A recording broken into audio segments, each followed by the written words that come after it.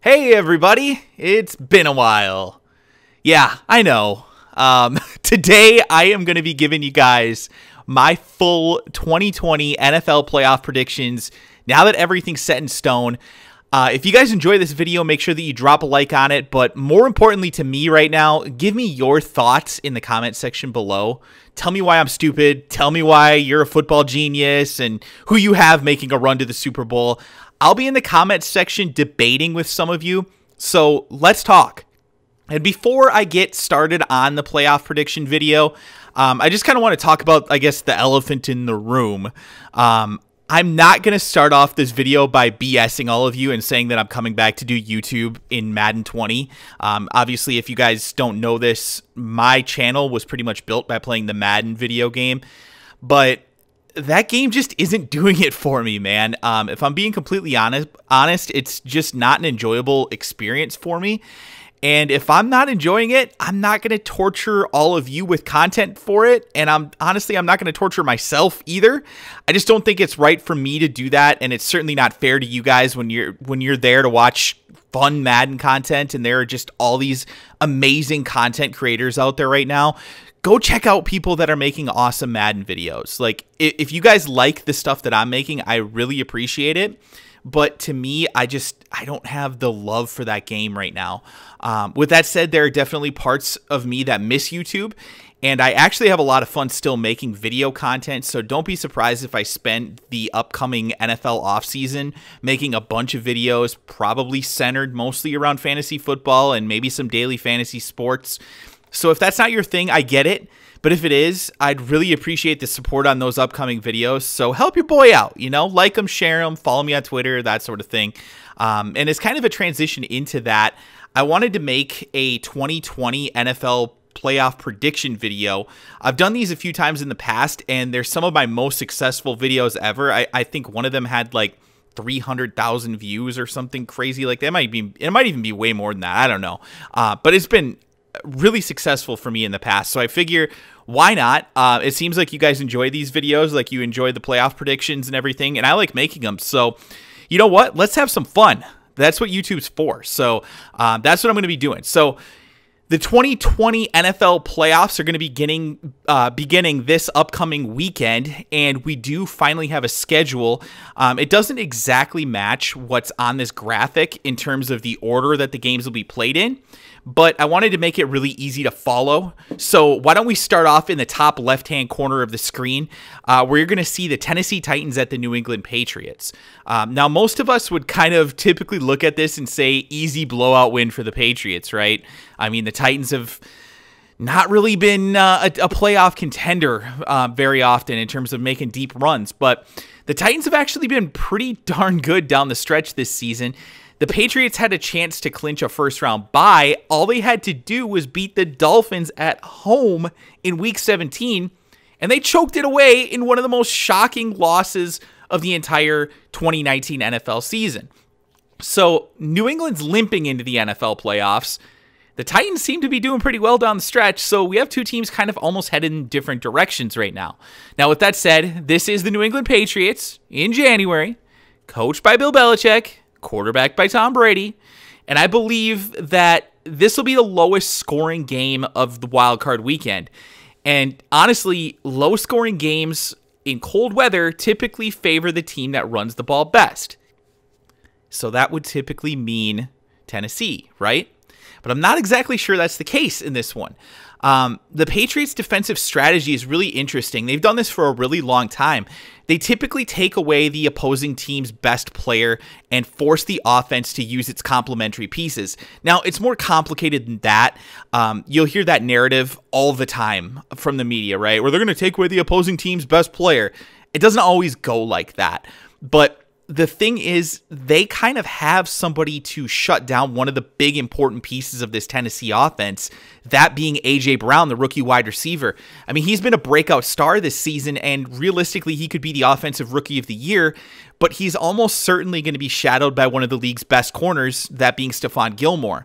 So that's an extremely tough matchup for anyone, let alone a rookie, doesn't have any playoff experience, doesn't understand maybe that the NFL playoffs are sometimes a officiated in just completely BS ways where they just allow defensive pass interference for whatever reason. So that could be a really tough matchup for A.J. Brown.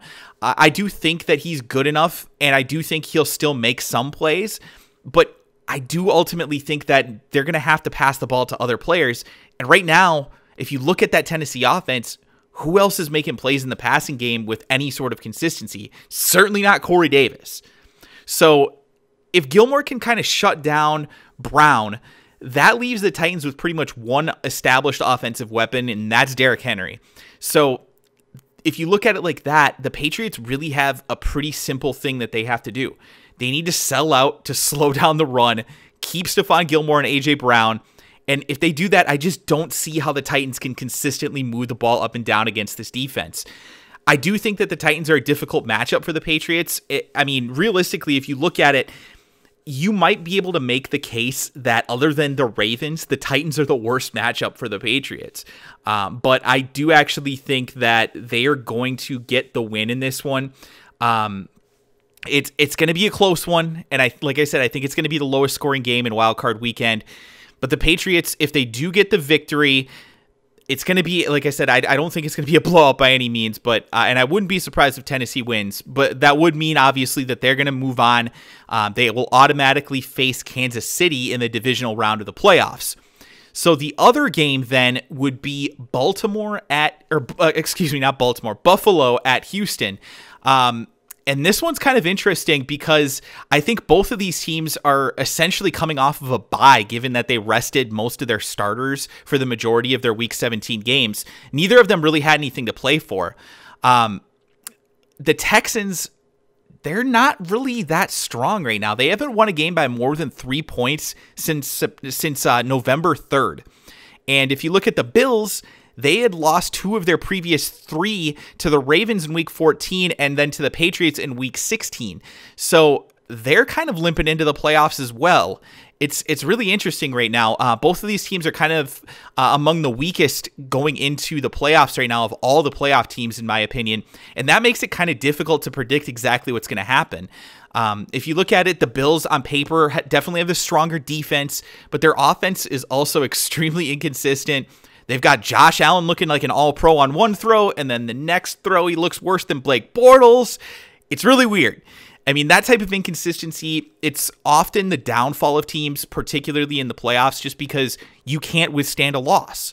You know, over the course of a season, a regular season, 1 loss isn't a big deal, but in the playoffs, you cannot lose a game. You have to be consistent. And that's been the downfall of the Bills quite a few times this season.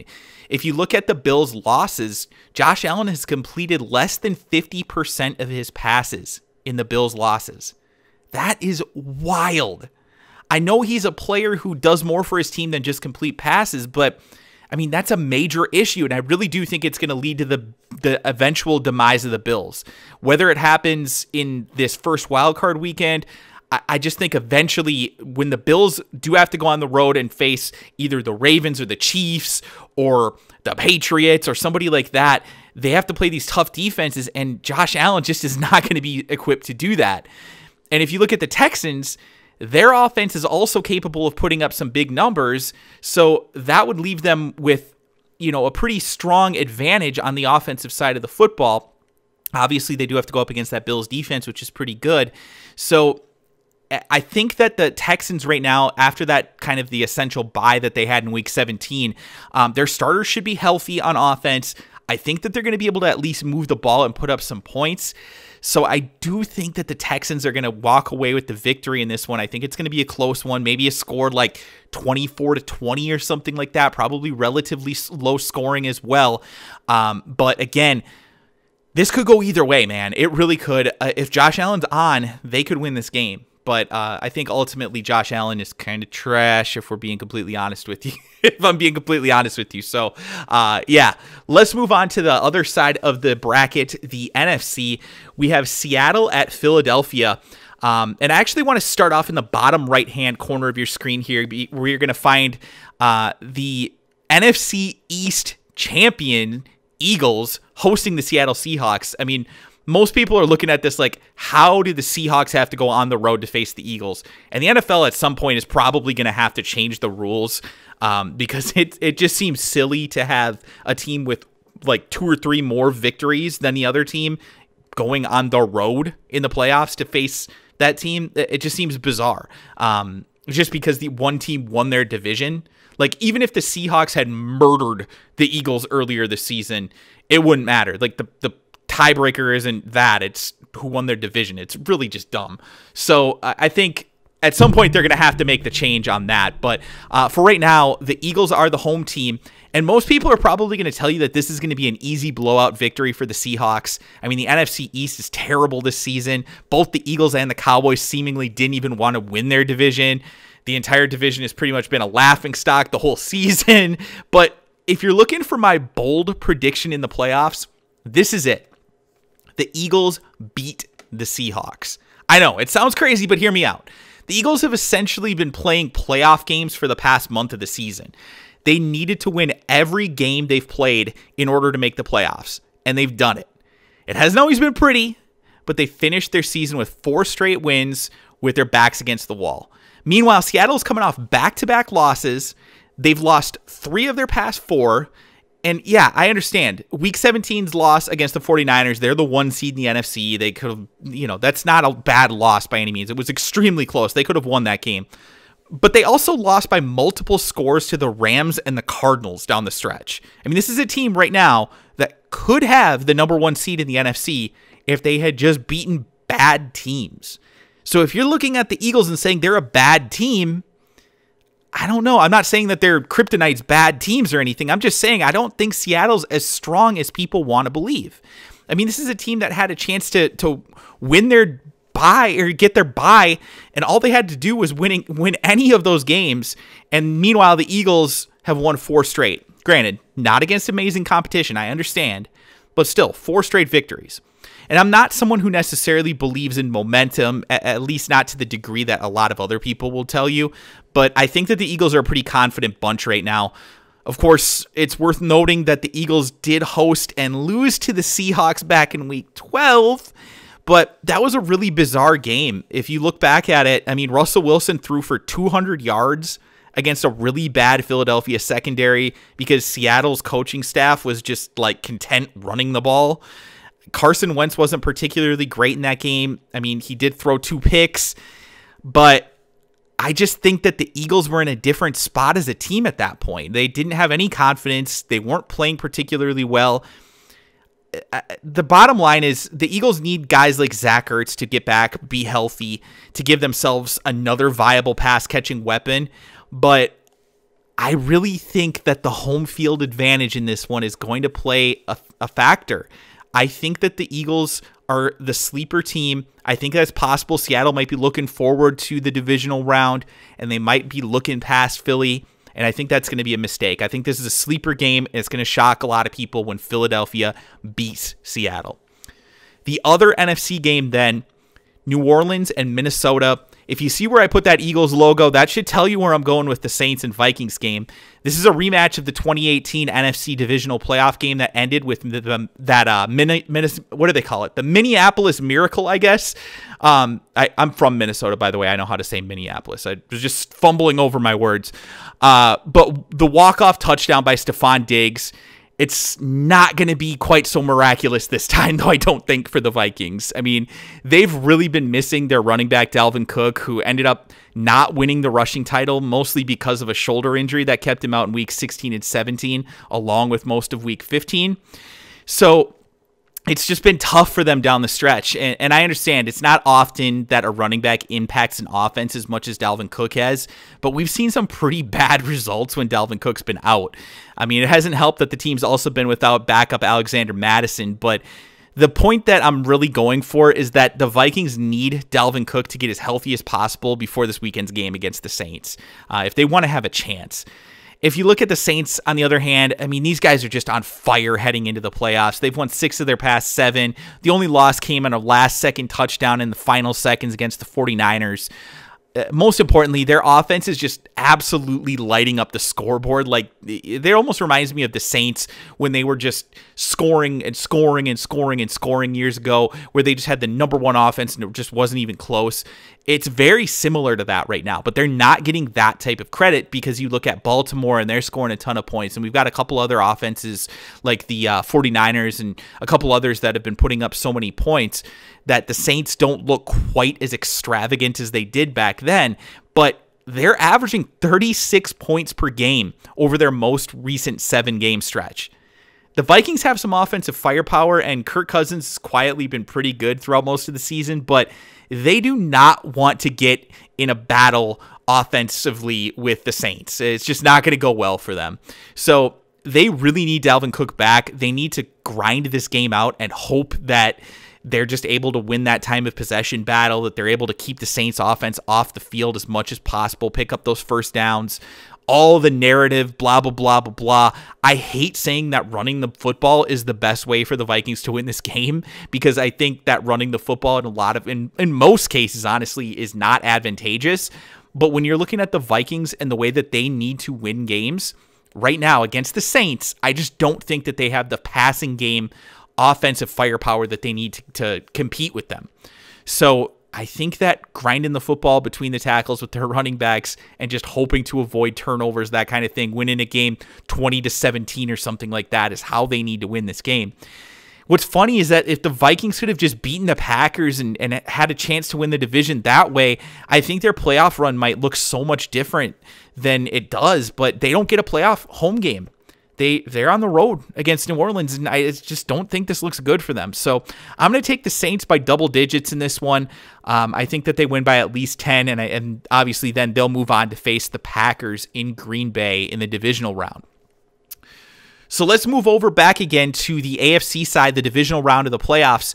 And the first game that we're going to look at is Houston at Baltimore. And this game actually happened earlier this season, and it did not go well for the Texans. Okay, they were absolutely murdered in this one, 41-7. Lamar Jackson threw for 4 touchdown passes. Team rushed for 250 yards. And I mean, I do think that they're going to look better in their second matchup, the Texans will, than they did in the first, but this team is just it's just not a good fit to be the team that knocks off the Ravens right now. They're not set up in such a way to compete with a team like Baltimore. If they somehow end up being able to face somebody else, that could be a different story. But if they have to go to Baltimore, that is just going to be brutal. I do not see a way that they're able to make that happen. So, I see Lamar Jackson terrorizing this defense once again. I'm not sure it even matters whether Mark Ingram is back on the field yet by this game. I've got Baltimore winning this one fairly easily. I think it's going to be something like 31-17, something like that. Pretty big victory for the Ravens. I don't think Houston stands much of a chance, unfortunately. So let's look at the other divisional playoff game in the AFC, and that's going to be New England on the road at Kansas City. The Patriots knocked the Chiefs out of the playoffs in both 2016 as well as 2019, so there's no question that the Chiefs are going to be looking to extract some revenge here in the divisional round. Now, these teams are actually squaring off for the second time this season. They played back in Week 14 in New England when the Chiefs were able to get the 23-16 victory, and I think that game is actually quite telling of how these two teams are right now. The Chiefs kind of struggled to move the ball on offense in that game, particularly on the ground, but their offensive woes were nothing in comparison to New England's. Tom Brady threw the ball 36 times in that one, but for just 169 yards, 1 touchdown and an interception. The Patriots' leading rusher in that game was James White, who rushed the ball for 33 yards. I think he had like 6 carries. And their second leading rusher was the lightning quick guy that we know as Tom Brady, who added 20 rushing yards. So yeah, they struggled in that game on the ground. New England is just, honestly, right now on offense, they're garbage. Like, it's crazy to see, but that's just where we're at right now with this Patriots team. They have one true established pass-catching weapon, and they have 0 downfield explosiveness. I mean, if you want to count James White out of the backfield as a pass-catching weapon, fine, but he doesn't look like the same guy that he did a couple of years ago. He's not getting used as often, things like that. It's difficult right now. The only guy that they have that does anything really in the passing game with any sort of consistency is Julian Edelman. And, I mean, if you look at it, teams have keyed in on this reality. And without a player like Rob Gronkowski or Josh Gordon who can stretch the field and make those safeties play back, opposing defenses are crowding the box. They're negating the run. They're forcing the Patriots to pass the ball. But New England, they're extremely one-dimensional with their passing game. Their timing has to be perfect. Those rub routes have to not get called for pass interference. Brady has to be perfect with his accuracy. The players have to make plays after the catch.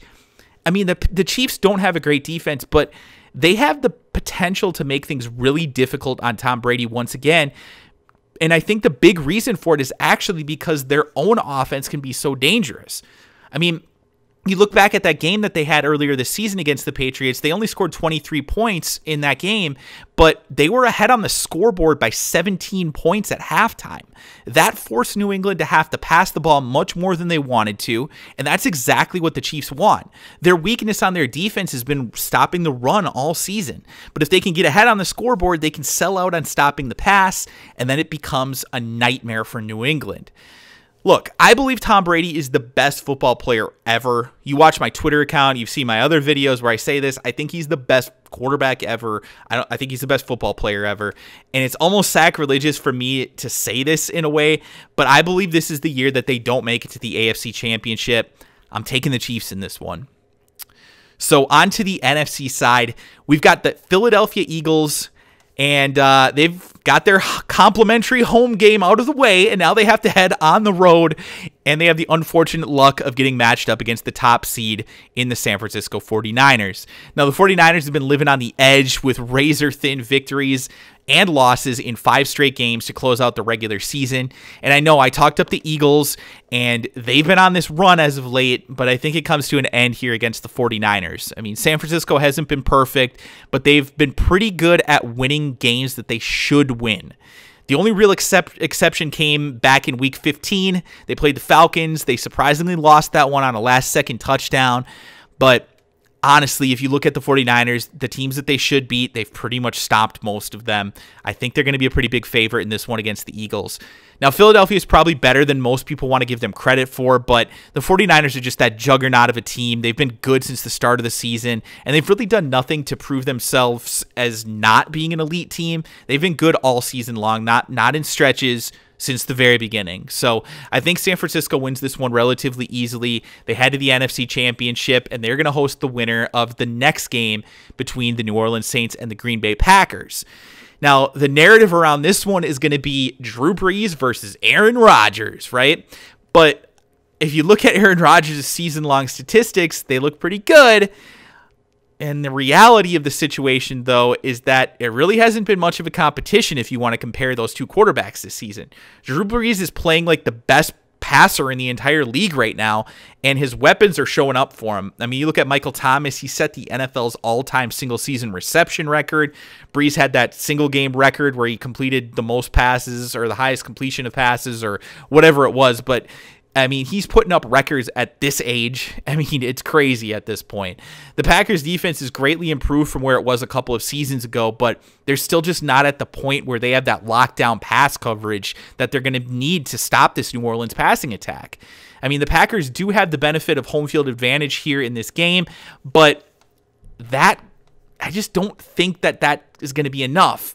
The Midwest Januaries are no joke, and I mean, I get that it's a Packers home game in Lambeau Field and everything, but man, I don't know. I mean, you think about it, and it's like, it just seems so weird that given that the Packers have Aaron Rodgers behind center, a poor weather game might actually help the Packers, who have been running the ball pretty well this season with that duo of Aaron Jones and Jamal Williams.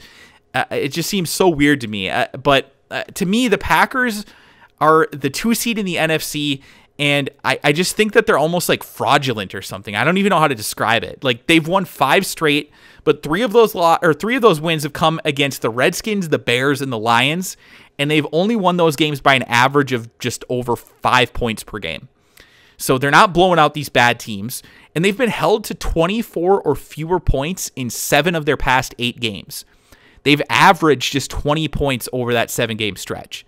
So you look at that and compare it to the Saints, that 8-game stretch for the Packers. But if you look at the Saints, who've averaged 36 points per game over their past 7 games, and I mean, man, that's a 16-point difference down the stretch here on offense alone. Obviously, they're playing different teams, different circumstances. I get it, but that is a huge, huge, huge difference. And if you look at that data just alone, I think that you can't really make the case that things look good for the Packers. It seems crazy to say this, but I think that the difference in this game is going to be that the Packers offense is just not strong enough right now to keep up with the Saints. So I've got New Orleans heading into Green Bay, knocking off the Packers 30-24. So let's head now to the AFC Championship game. We're going to have the Kansas City Chiefs heading to Baltimore to face the Ravens. The final 4 teams, the Chiefs, Ravens, Saints, and 49ers. If the Ravens get here, they're likely going to be playing against either the Patriots or the Chiefs, in my opinion. We know that New England is the more established playoff team, but what's crazy is that if you're a Ravens fan, you probably are hoping to face the Patriots as opposed to the Chiefs. You do not want to face that Kansas City team. I mean, the Ravens blew out the Patriots earlier this season, and the Chiefs actually stole a close one from Lamar and the guys back in September. September's a long time ago. I get it. Baltimore has been on an absolute tear as of late. But still, the Chiefs are a team that's equipped to score with them. And I just don't think many other teams in the NFL right now are. The problem with Kansas City is that their run defense is not well equipped to take on the Ravens' running game. If you look at that game back in week 4 when these teams played, the Ravens ran the ball for over 200 yards in that game. And while they fell short, it gives us an idea of that mismatch that Baltimore has when they've got the football. Kansas City's weakness on defense, run defense. Obviously, Baltimore's offense built around that amazing running game that they have with Lamar Jackson and everybody else kind of surrounding him. So that specifically, I think, is a really dangerous combination for the Kansas City Chiefs, especially when you consider that they've got to go on the road here to play Baltimore. Now, the Chiefs did move the ball up and down the field against Baltimore in that game earlier this season, but it's worth considering that that game was played in Kansas City at home for the Chiefs.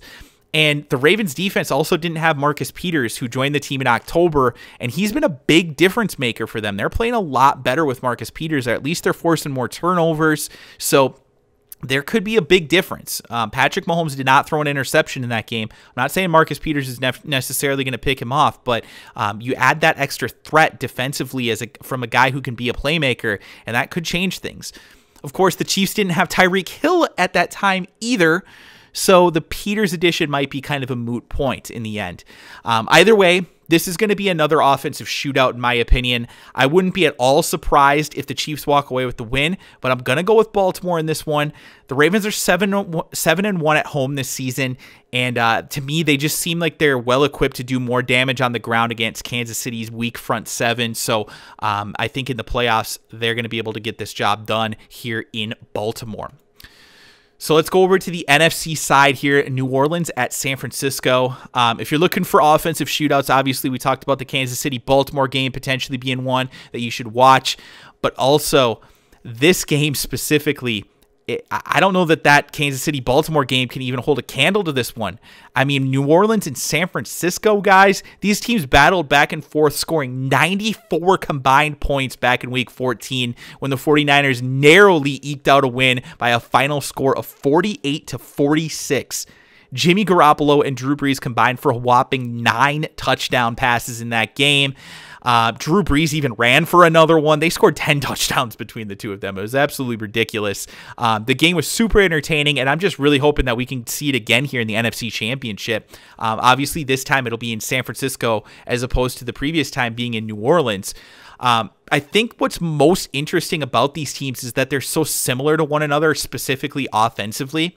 I mean, if you look at the pieces that they have, a lot of them are relatively interchangeable. Like if a guy gets injured, Alvin Kamara goes down, and say Latavius Murray steps in, he's still been super productive. I mean, a lot of these players that they have, they've been missing offensive linemen. I mean, there's been all kinds of different issues between these teams, but the one constant being their quarterbacks, and then they've had their 2 big pass catchers. Obviously, you've got Michael Thomas for the Saints, you've got George Kittle for the 49ers, and those players, those core 4 kind of players, I guess, are really the thing that is kind of propelling the rest of the offenses around them.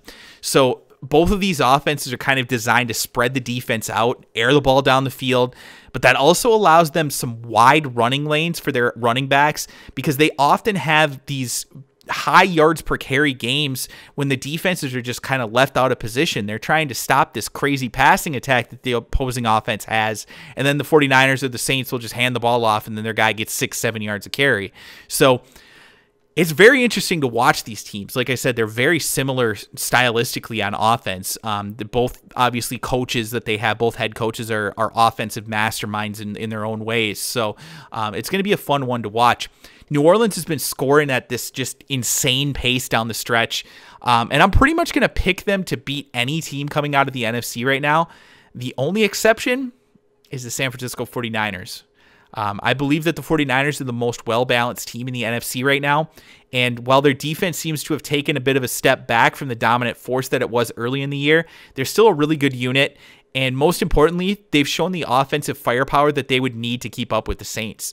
They like to run the ball, but they're not afraid to throw the ball 35, 40 times if they have to. So, like I said, I believe that they're the best team in the NFC right now, and I've got them winning another fairly high-scoring game here. I'm thinking something like 31-28, so it should be another pretty high-scoring, fun game to watch in the NFC Championship. So, that will leave us to Super Bowl 54, Baltimore Ravens, San Francisco 49ers. The final game of the NFL season, a rematch of Super Bowl 47. Yes, I predicted that the two top seeds would make it. Sue me. I mean, this isn't a make a controversial statement video. I really do think that these two teams are going to meet in the Super Bowl. So, hey, it is what it is. So what do I think is going to happen? I mean, for starters, we can look back at Week 13 when these teams faced one another in Baltimore, with the Ravens taking that game by a final score of 20-17.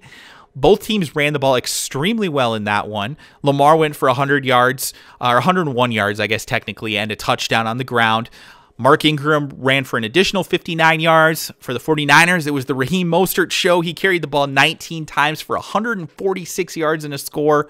This was such a close game, back and forth, and each team only scored 3 points in the second half. It was a really grinded out type of second half between two pretty good offensive teams and two good defensive teams. I mean, I think these are the two, if you really look at it up and down, probably the two most well-balanced teams in the league. The difference in that game was really, it came down to the kicking, oddly enough. Ravens kicker Justin Tucker was perfect, as usual, right? But 49ers kicker Robbie Gould, who's usually also very good, missed a second quarter 47-yard field goal. That ended up being the difference on the final scoreboard. So, again, very close. Could have gone either way. Probably could have gone to overtime even. And I think the most interesting thing from that game for me was kind of that the 49ers seemed to have an answer for Lamar Jackson when it came to throwing the ball. Obviously we know Lamar is just an absolute just a beast running the football, right? But they held him to a season worst 105 yards passing, just 4.6 yards per attempt, which was also his worst number of the season. 60.9 completion percentage was his third worst of the regular season. Again, he's a dual threat type of player. Obviously, running the ball helps open up that passing game for the Ravens, but it seems to me like if he can't figure out how to throw the football against this 49ers defense, it's going to be very, very difficult for them to move the ball with any sort of consistency against this 49ers team. And the 49ers offense is looking a lot better down the stretch than they were earlier in the season or even throughout the middle part of the season. So I think that the 49ers have a good chance to move the ball pretty effectively through the air in this game, more effectively than they did in the first game. Maybe they're not quite as effective running the ball, but I still think they get somewhere around 100, 120 yards rushing as a team, and I think that's going to be enough. I think they flip the script in this one. I think they win by 3 as well. Final score, 23-20. Your San Francisco 49ers are the Super Bowl 54 champions. So what do you guys think? What did I get right? Where did I go wrong? Let me know in the comment section below. I know this was a super long video. If you stuck it out, thank you. Hope you guys enjoyed the content.